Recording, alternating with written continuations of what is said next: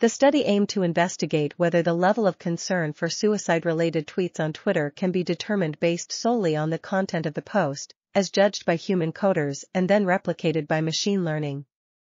From February 2014 to April 2014, 14,701 suicide-related tweets were collected and divided into two equal sets for coding by human researchers. The overall agreement rate among the human coders was 76%, with 80% of strongly concerning tweets correctly identified by the machine classifier.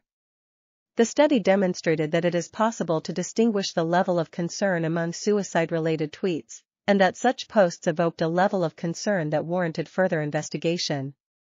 However, the predictive power for actual suicidal behavior is not yet known, and the findings do not directly identify targets for intervention.